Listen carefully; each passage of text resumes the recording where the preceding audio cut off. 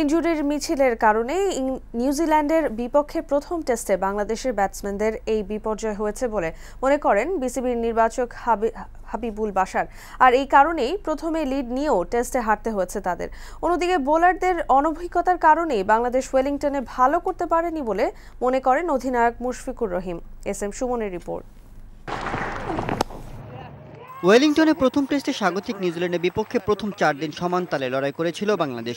Basin রিজার্ভে স্বাগতিক বোলারদের চোখ রাঙিয়ে প্রথম ইনিংসে ডাবল সেঞ্চুরি তুলে নেন সাকিব আল হাসান। সেঞ্চুরি তুলে নেন অধিনায়ক মুশফিকুর রহিম। ব্যাটসম্যানদের অর্জনে প্রথম ইনিংসে 600-র কাছাকাছি রান স্কোরবোর্ডে জমা করে লাল সবুজের এই দলটি। তবে ব্যাটসম্যানদের অর্জনের এই টেস্টে বাংলাদেশকে লড়তে হয়েছে ইনজুরির সাথেও। ইমরুল কায়েস, মুশফিকুর রহিম ইনজুরিতে পড়লেও দ্বিতীয় ইনিংসে বাকি ব্যাটসম্যানরা কেউই দায়িত্ব নিয়ে দলকে জয় কিংবা ড্রর কাছাকাছি নিয়ে যেতে পারেননি। এই পরাজয় কারণ হিসেবে ইনজুরিকেই দায়ী করছেন বিসিবির নির্বাচক হাবিবুল বাশার। এই টেস্ট ম্যাচে একটু আনলাকি ছিলাম, কয়েকটা মেজর ইনজুরি হয়েছে খেলার মাঝখানে, যেটা আমাদের অনেক ভুগিয়েছে। স্পেশালি মুশফিক রহিম এবং ইমরুল কায়েস দিলে টপ অর্ডার ব্যাটসম্যান ইনজুরি হয়ে যাওয়ার অনেক বড় চাপ পড়েছিল। আমার মনে হয় এটা একটা মেজর কারণ, যার জন্য এই সেকেন্ড ইনিংসের batting বিপর্যয়টা।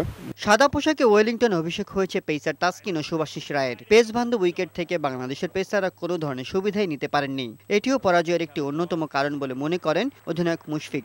We let us down in the bowling department, whether we didn't execute our plans where we should be.